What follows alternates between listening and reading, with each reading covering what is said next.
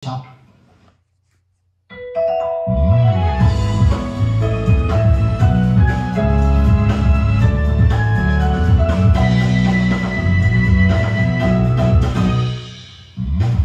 県の皆さん、こんばんは。1月22日月曜日のまるっと岐阜です。今日お伝えする主な内容です。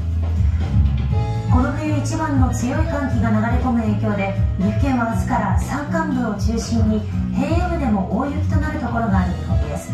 気象台は大雪による交通への影響に十分注意するよう呼びかけています。自民党の派閥の政治資金パーティーをめぐる事件、参議院岐阜選挙区選出の大野康忠議員が在宅起訴されたことを受けて、自民党岐阜県連が記者会見し陳謝しました。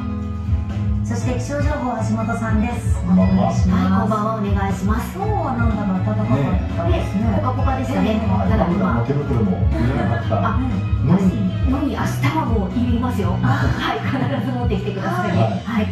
ということで、今の岐阜市の様子見ていきましょう。はい、この時間少し雲は出ていますが、星も瞬いているような状況ですね。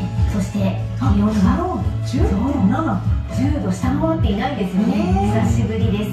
今日は日中13.7度まで上がってポッカポカの3月中旬並みの陽気だったんですが、一旦この暖かさ忘れてください。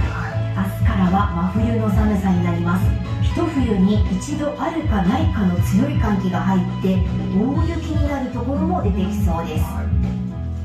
後半の気象情報で雪の見通しについて詳しくお伝えします。では最初